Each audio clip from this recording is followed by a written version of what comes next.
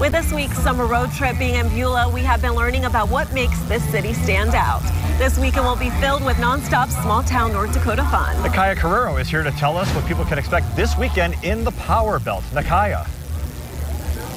Hi, Brooke and Nicholas. People from all over the country have returned to Beulah this weekend for one reason: Beulah High School's all-class reunion. And after being postponed last year due to the pandemic, it's back bigger and better. Approximately 500 alumni are returning home to Beulah to celebrate school spirit.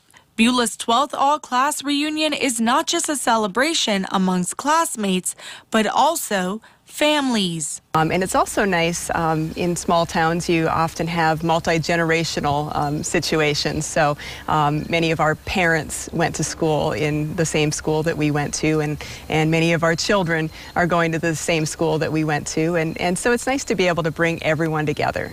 Biesterfeld says with communities like Beulah, you see many people move away after graduating high school.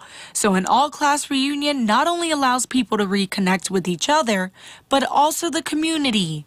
It's also great to get people into the community. You know, it's always wonderful for the community to have events like this that bring people to town.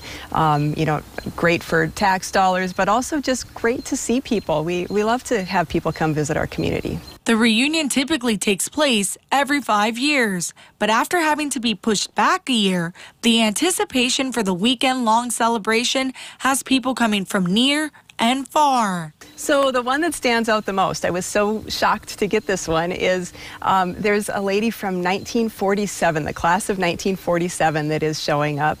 She is flying in from Arizona for the event, and I'm so happy that you know, that somebody of that age is going to come and join us.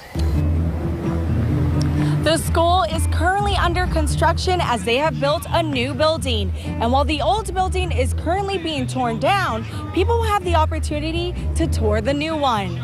Brooke and Nicholas, back to you. Nakaya, thank you very much.